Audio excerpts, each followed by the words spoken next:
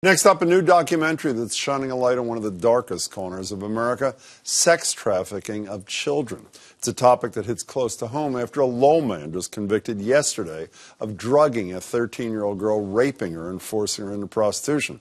2 weeks before that, 5 others were arrested in connection with trafficking women at brothels around Boston.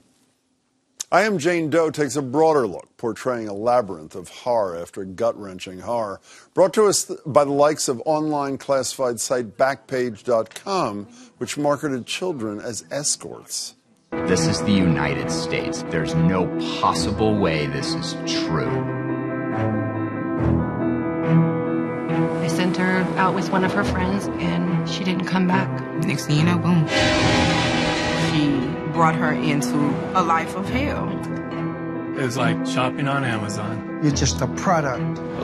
The film follows epic courtroom battles, congressional hearings, and some of the remarkable young women and their mothers who've survived it all. It's the latest work from former lawyer, Olympic rower, and current award-winning filmmaker Mary Mazzio. Mary joins me now. Congratulations, Mary. Thank you, my friend. Good to be here. I don't even know who that guy is, but the guy who said this is the United States, there is no possible way this is true.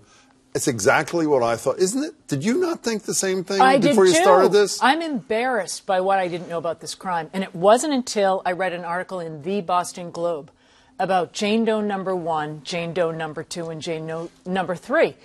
10 minutes from where you live, 10 minutes from where I live, and they sued Backpage and the Village Voice for injuries by virtue of being bought and sold online. How big, I know there were no precise numbers, obviously, but what's your sense of how big this problem is? So before I started, I thought it would be like a kid here or there. That's you know, what you I thought hear too. A kid ends up in a dumpster or at the Port Authority. We're talking hundreds of thousands of children on an annual basis. In the United States of America. In the United States alone. And it's sort of the greatest secret that nobody knows about. It's really extraordinary. You know, speaking of secret, Backpage.com to me, before I had read about it a little bit, and then I saw your piece. Click away, baby. It was like buy a bicycle kind of thing. I mean, they're essentially pimps. I mean, they are, it's not unfair. That's what they do, right? It is extraordinary what they've been able to do under color of law. And the Senate began investigating, in the middle of our film, the Senate began investigating Backpage and online sex trafficking. And when you read the Senate report, it is chilling.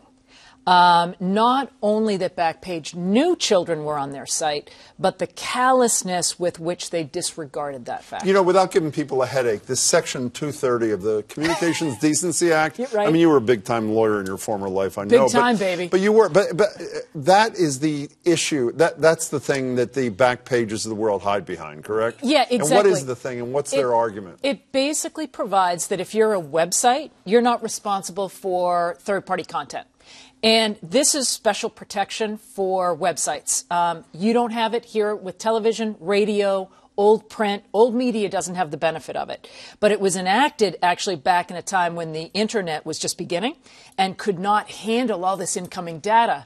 And so it was really... They couldn't screen all the stuff that they were putting on their sites. It was for a legitimate purpose. Right. Now, fast forward 20 years, and you and I are tracked on a daily basis. Our online movements are tracked. And yet it is this broad shield of protection. And the First Circuit Court in Boston, in Boston, ruled just a few weeks ago that even if Backpage had been a co-conspirator in the crime of child sex trafficking, had profited from, participated in, they're protected by They are protected by this statute.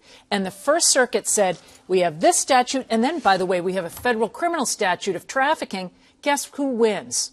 Well, one of the problems you and advocates like you have is there are civil libertarians on the other side, are there not? Who are saying this is I find this a free speech. You know what? Many of them don't understand the legal basis for Section 230. We're not talking about the First Amendment. We're talking about a statute that simply says we get to dismiss your case at summary judgment. You don't have to spend a dime in legal fees. That's what we're talking about. You know, of the things that are upsetting, and they abound. Oh, in this, like the fact that the tech industry has aligned itself with Backpage in these cases. And why is because they want this statute to protect themselves. No, the thing that totally put me over the edge, because I've heard of this this Judge Posner, who I looked up to make sure was the same guy, is the single most cited judge in the history of the United States of America, wins all these awards. Listen to him in this appellate argument in Chicago, right? In Chicago. Listen to this back and forth between this Judge Posner and a lawyer on the good side of things. Let's listen to this. Look, the tone of this is so unprofessional. He talks about a violent industry. Is phone sex violent? The content of... Is phone sex violent? It can be. Really?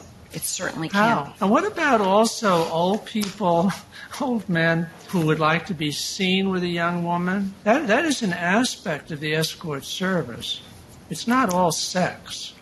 Old people who want to be seen with young women, and then you have somebody in the film who says, yeah, they want to be seen with young women, like in their underwear, with their butts pointing up. I mean, this is staggering.